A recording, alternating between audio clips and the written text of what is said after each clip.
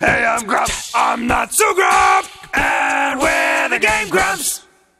Hello, and welcome back to GameGrumps. What's your favorite, like, Jewish word? Does Yiddish count? Yeah, that's what I mean. Okay. There's a lot. Schmutz is Schmutz outstanding. is a good one. Schmagegi is a fine one. Schmagegi? I'm not even sure if that is one, it's just something that sounds like it. Oy vey is a great one. Oy vey. It's just an exclamation of exasperation. I'm trying to think if you've said that for real. Oy vey. Oh, I say it sometimes. Oy gewalt is another one. The same idea. Yeah. A mensch. A mensch is like a really sweet person. That guy's a mensch. Oh, he's a mensch. Yeah, I love Yiddish as a language. It's got a lot of oys and a lot of shmish, like shmish. Yeah, Got a lot of schmagegis. Yeah. It uses vowel and consonant combinations that are very appealing. I'll be appealing that banana. Oh my God! This guy over here. Hey, yo, a little schmagegi. Oh, you're supposed to bowl. Yeah. Wait, no, don't. I'm gonna go back up and bowl again. Bowl him down, son. Oh, you can't. All right, forget it. Hold on. I'm back up. And flick around. All right. Yeah. Fuck.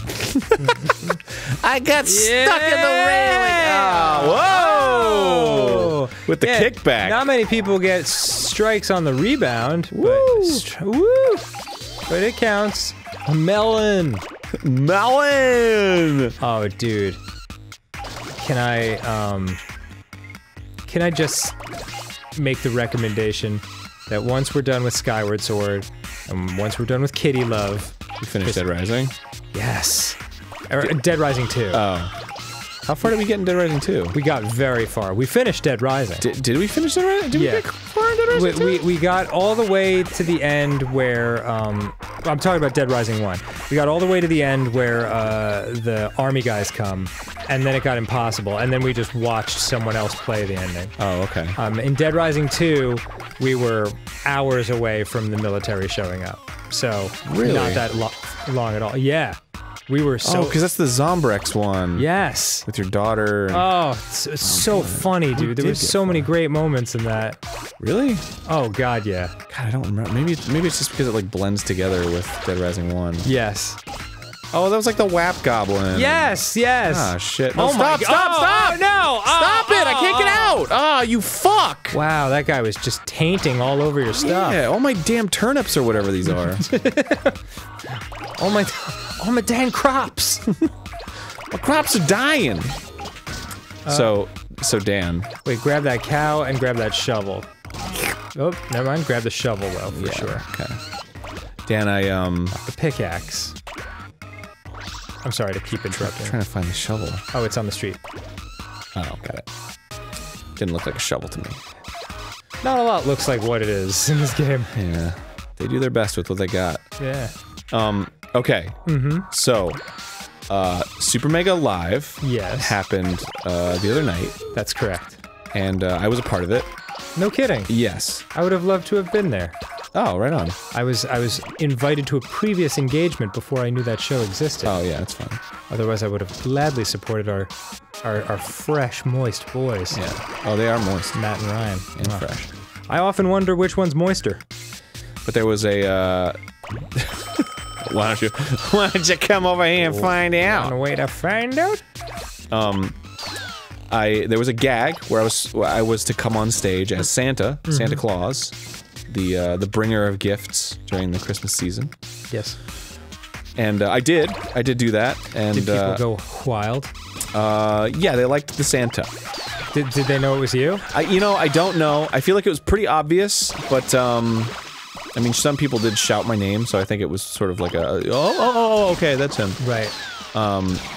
But I came on stage, and the gag was that, like, I don't get off stage because I'm excited to be on stage, and I've been working on my Tight 5, and right. and Santa wants to do a Tight 5, right? So, like, before... That means a quick 5-minute comedy set for anyone who doesn't know the lingo.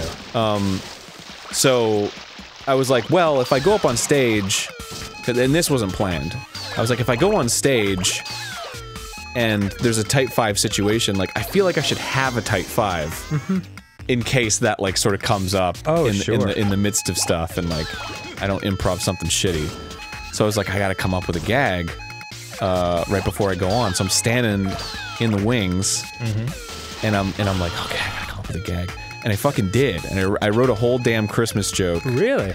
In the wings, like 3 minutes before I had to go on. And I'd like to share that joke with you. I would love it if you did. Okay. Let's get through this. Royal Rainbow Barf!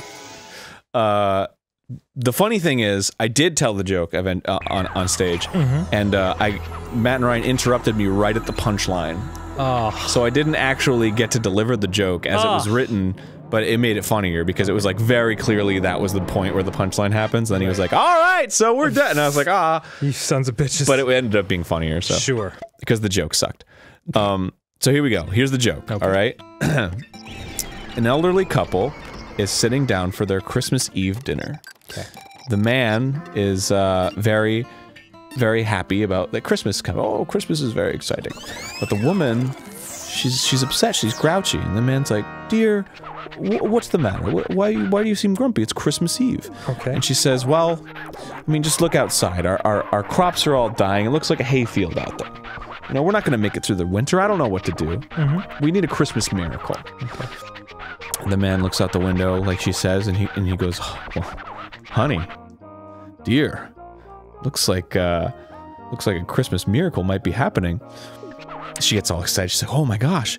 He goes, "Look at that! It's Santa and his sleigh flying through the air, and there he is, Santa and his sleigh flying through the air." And she says, "Doesn't that cheer you up?" And she says, "Oh," gets all grumpy again. And he's like, well, what the heck? It's Santa. Like, what could be more of a miracle than that?" And she says, "I wasn't hoping for Santa and his sleigh. I was hoping for rain, dear." Oh, that's a good one, I guess. It's adorable. Wow.